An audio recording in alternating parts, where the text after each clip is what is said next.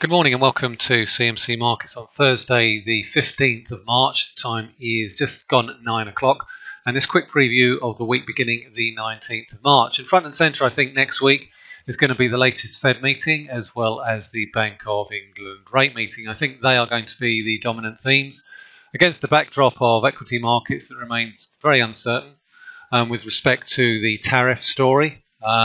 An awful lot of upheaval in the Trump administration, the departure of Gary Cohn, Chief Economic Advisor to President Trump, as well as the departure of Rex Tillerson, Secretary of State, to be replaced by Mike Pompeo. Now, Mr. Trump does appear to have replaced Mr. Cohn with Larry Kudlow, CNBC commentator.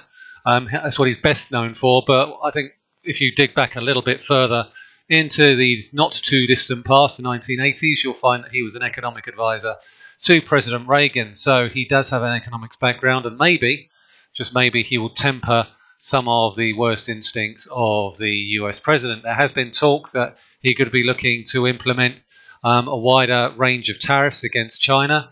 The number of $60 billion has been mooted, and that is weighing on risk appetite to a certain extent. Now, the narrative of this story could well change between now and the weekend, and now and Monday. So, obviously, when I'm recording this video, that really needs to be taken into account. That being said, we have seen a little bit of a pullback from the recent highs in the S&P 500. We only just about managed to push beyond those post-bounce February highs around about 2,800, and I think that's going to remain a key level. But what's also, I think, particularly interesting is some of the economic data that's coming out of the US, because if you believe the story that we're going to get 3 to 4 rate rises this year, then the payrolls data would appear to suggest that's a realistic option. But some of the more consumer-led data would suggest that maybe that's slightly optimistic, and that is being reflected in US bond markets. Yields have slipped back from those highs that we saw earlier this year at 2.95%, briefly touching 2.8. Retail sales have been disappointing. Headline CPI has been disappointing. Wages have slipped back. So that really doesn't feed into a narrative that rates are going to go up much more than 2 or 3 times this year. So I think the weakness of that soft data is likely to weigh on the dollar going forward, not to mention, obviously, further concerns about a trade war. But again, that is a developing story. Will Larry Kudlow rein the president back? Mr. Kudlow's instincts are very much strong dollar and anti-tariff, though it has to be mentioned that in the Reagan era there were some targeted tariffs, so maybe we could get some development on that particular narrative. But ultimately the focus on the coming week is likely to be on the Federal Reserve. What sort of decision are they going to make going forward with respect to the dot plots? We're going to get a rate rise. I think that's pretty much nailed on. I don't think any of the data that we've seen over the course of the past week really reflects a change in that particular narrative. The narrative is going to be around how does the Fed see the US economy going forward? How does it see what's going on with respect to political shenanigans in Washington, D.C.? And is that going to temper their expectations for their outlook for the US economy and the global economy in general?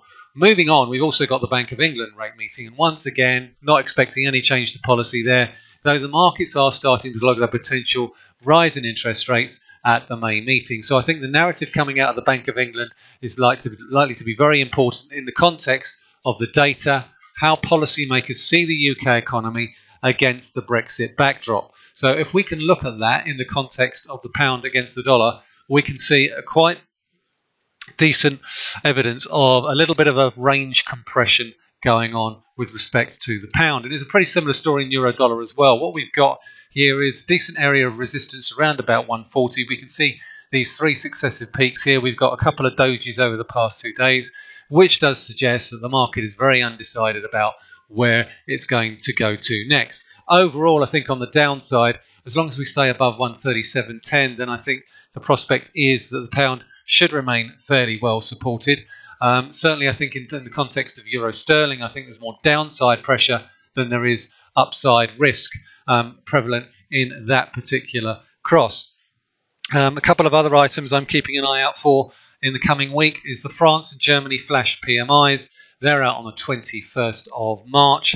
And I think they're going to be particularly interesting in the context of some of the slight softening that we've seen in the survey data, particularly in the context of the February numbers. These March numbers, these flash PMI numbers, could give an indication as to whether or not the softness that we've seen coming off the peaks in December will continue to start to trickle down over the course of the next few months. And that could have significant repercussions for ECB monetary policy, where inflation still continues to show a significant degree of softness. And I think that's what is tempering, the upside in euro dollar.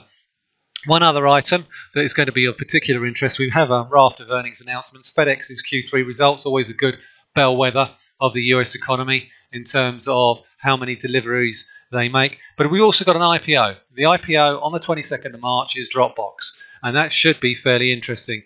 I will be writing a little bit of narrative on that, which you can find on the website.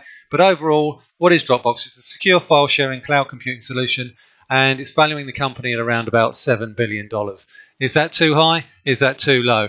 We looked at Snap a year ago, and that was valued at $20 billion, which was way too high. It was an absurd valuation, and I still stand by that. I think that it could well be too expensive. And let's not forget that Dropbox's main competition in the cloud computing arena are Apple and Microsoft. So it is very much a one-trick pony when it comes to the actual market that it actually operates in. So keep an eye out for Dropbox on Thursday. That could be quite an interesting little company to see some movement in.